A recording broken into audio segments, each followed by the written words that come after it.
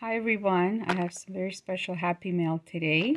The sticker on the package, it says, "Warning, opening this package will cause extreme happiness." And this is from Krystal, the Yarny Chicken and Crazy Cat Lady. And yes, I'm one of those too, Crazy Cat Lady. Alright, let's see what's in the package.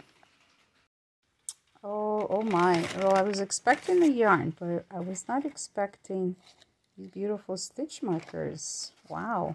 Pretty little bag. It says made by Krystal 2023. Oops. Wow, these are very pretty. They're stitch markers.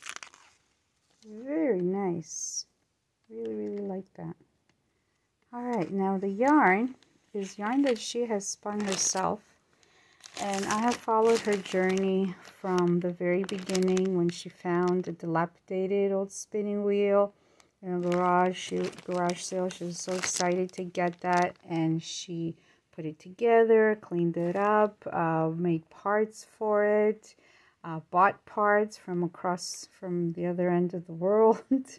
And she showed us all that in her videos, in her lives, and it was just so wonderful to see that kind of enthusiasm she had for spinning just kind of rub off on others.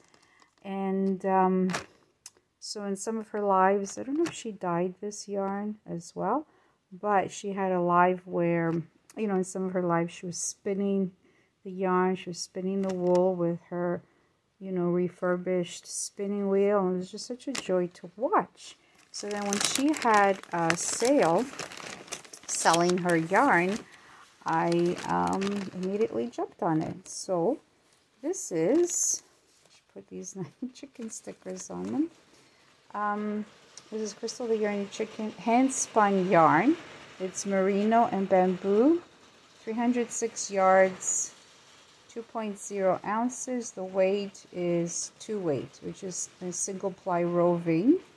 And then that's the hook size and needle size recommended for that. So this is a 2 weight or fingering weight, I suppose, yarn. There's a little chicken there. So that's one. And then there's another one.